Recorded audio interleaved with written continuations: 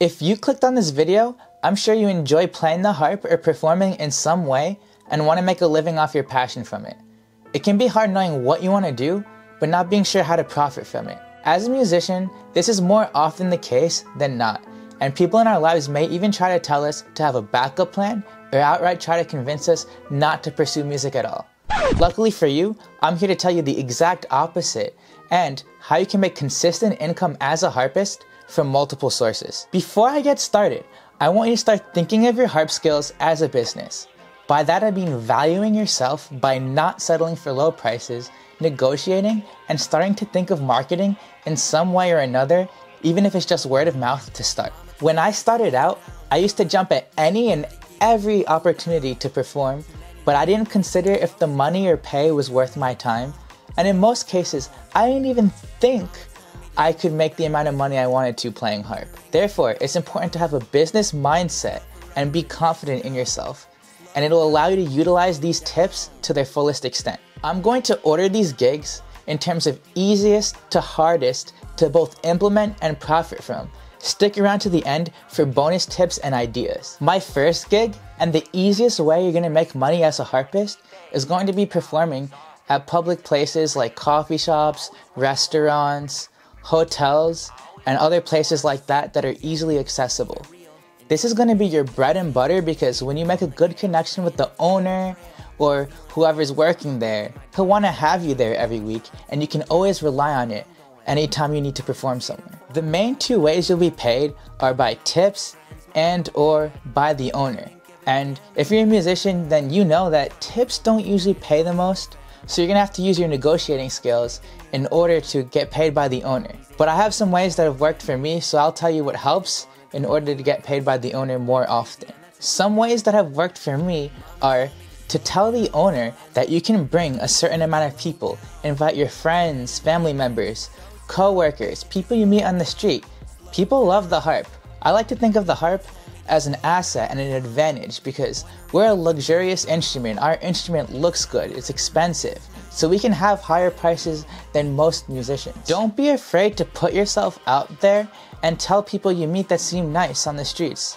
I know it might seem scary and intimidating at first, but like I said before, we're a business as harpists, and the more people we talk to, the more people that know we play the harp, the more business we're going to get. The second way to make money as a harpist is through orchestral gigs. This can be a full-time job, which is more competitive, or occasionally there's orchestras that hire a harpist if they don't have a harpist or if their main harpist gets sick. If you have a harp teacher or professor, ask them if they can help you find those orchestral gigs. This will get your foot in the door for those bigger and more stable orchestral gigs I was talking about before. The pay is definitely better than a coffee shop, but the work can be much harder if you have never done this before. So make sure you learn your harp standard pieces. These pieces are Handel's Harp Concerto, Mozart, Pines of Rome, Nutcracker Cadenza. There's a book called Bullen's Harp Principle Book, which I'll link in the description, that has these main harp cadenzas and excerpts that you'll need to know when you're applying for orchestral gigs. You can also find a lot of orchestral pieces online at imslp.com with your part, but it may not have the correct fingerings or a lot of the notes that you might need to help you. Overall, orchestral gigs lead to the possibility of a stable job, and hard work will be your main driver for getting these. My third way of making money with the harp is at places like weddings, engagement ceremonies, bar mitzvahs. This is going to be the highest pay for probably the least amount of work, but the hardest part is going to be getting booked. The easiest way to get booked is going on vendor websites like Wire and The Knot, but if you don't want to do that, you can also call or email places that cater, or listen to any friends you know are getting married, and start with a cheap price.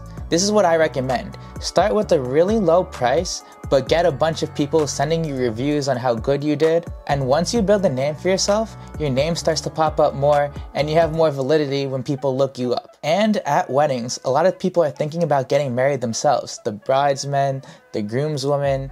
These are people that may or may not be married, and if they see you play and you do really well, they'll be impressed and book you for their wedding. And word of mouth spreads. So if you can, try to find any family members, friends, Whatever, you could do 150, 250, nothing crazy, and try to get your name out there. But if you still have trouble, don't forget that those vendor sites will put your name out there and they can be helpful. I've never used them before, so I can't tell you exactly how well they are, but I've called them and I know they do about I think 500, sometimes they have sales for 350 for the year. So check those out too as a possibility. My fourth and favorite way to make money with the harp is going to be at theaters, recital halls, performing arts centers. They have a lot of big ones, stages. That's what I want to do and perform at bigger stages. But my advice for starting small is, you can find the owners, email them, call, talk to the people at these places, and see if you can play. There's two main ways you can make money doing this. The first way is going to be splitting the revenue with the venue, which is probably the easiest thing to do if you don't have so much money. Let's say you're keeping 75% of ticket sales, they take 25%.